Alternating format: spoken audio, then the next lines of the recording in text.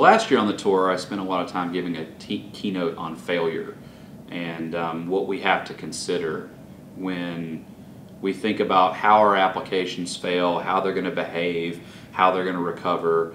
And one of the topics that I brought up in that keynote was this idea of visibility.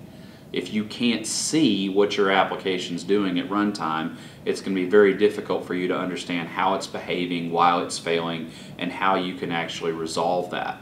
So one of the things that we have to consider is, how do we expose metrics? How do we expose the behavior of our application through monitoring? What types of logs we're going to write? How can we effectively visualize and analyze metrics and logging? And so this whole talk is going to explore that space. We're going to look at frameworks and tools that can help us design patterns, how to write good log messages, and what all that looks like so that we can start to build applications that give us good visibility, so that when we're trying to analyze their behavior at runtime and deal with failures, we'll actually have the tools that we need to do the job.